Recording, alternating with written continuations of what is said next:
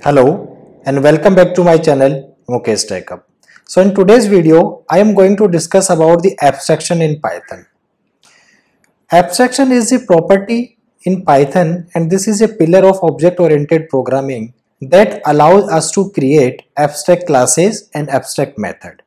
So I will help you understand what is the requirement of having abstract method and abstract classes. So let's say I have a bank account in some Apna bank. Okay. Now this bank has multiple kinds of account.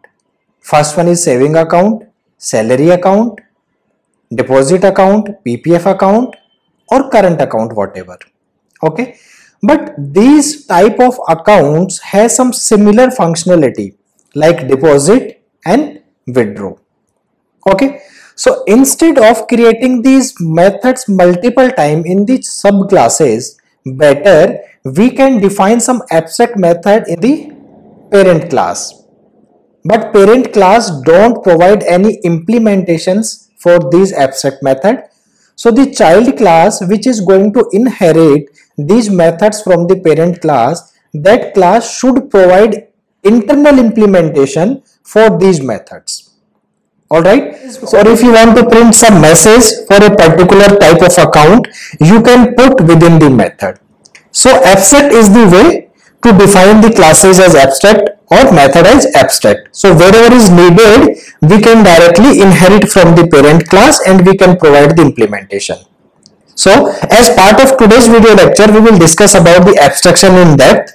We'll see how we can implement it using the practical examples. So far we have seen what is an abstraction and what it does.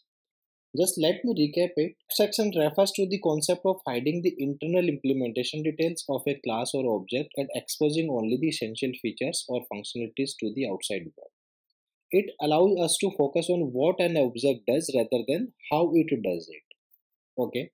So if you want to declare a class as abstract class, you have to import this ABC module, okay, and abstract method just to define the method as abstract. So this class inherits this ABC class. That's what this class called as abstract class. Also I mentioned this class contains deposit and withdraw two methods. So just to mark them as abstract method, I need to use @decorator here and it will be abstract method. Similar way for this withdraw method. Okay, so these methods defined as abstract method, deposit and withdraw method. So this is the responsibility of the child classes. Those who are going to inherit this account class must provide the implementation for these methods, deposit and withdraw. Okay, so let me write one child class. Here is the child class savings account. This class inherits the account class and provided the implementation for this deposit method. Okay, so deposit method comes from the parent class. Here this is the deposit method without any implementation, but child class providing the implementation for this deposit method specific to this saving account. Okay, so here we are just adding the balance, self dot balance plus equals to amount. So we are adding the amount and after that just printing deposit 1000 in saving account, current balance is whatever the balance. And for withdraw, first I am checking if that account is having the sufficient balance or not. If that is the case, then I am withdrawing particular amount from that account and after that same print statement for showing to the user. If that is not the case, I will write else condition and say insufficient balance. Alright, similar way for this saving account, I just created one checking account class. This class inherits the account class, also has two methods, deposit and withdraw. Similar way, there is a one more class, investment account.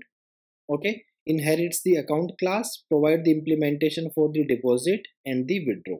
So you can see here the parent class, that is the account class, defined a common functionality for all the child class, that is the deposit method and withdraw method. These class can contain other methods also for related to a specific functionality for that particular class. But if this class wants deposit and withdraw method, then directly it can take from this account class and provide the specific implementation here. Alright, let us create the objects of these classes. So here I provided the name as savings for the saving account. I called deposit method on the savings class object and added 1000 as a balance. And after that I'm just withdrawing using the withdraw method 200. Alright, similar way for the checking account, I created one instance called a checking. I invoked deposit method on this checking object and added 2000 balance and withdrawing 200. Alright, similar way for investment. Let me run this and we'll see what would be the output. You can see here deposited 1000, this one, line number 67. So it says 1000 got deposited in the saving account and current balance is 1000. Alright, and after that I am withdrawing 200 from the saving account. So you will see the print message withdrew 200 in saving account while current balance is 800. And similar way for all of these instances of the class. So what happened here, we just use the abstract method. Alright, we just use abstract method, those were part of the parent class. Okay, so in this example of account class act as an abstract base class ABC. Using the ABC module from the ABC module, it defines two abstract method deposit and withdraw, which needs to be implemented by any concrete or child class derived from the account class. Alright, so this was about the abstraction. Thank you so much guys for watching.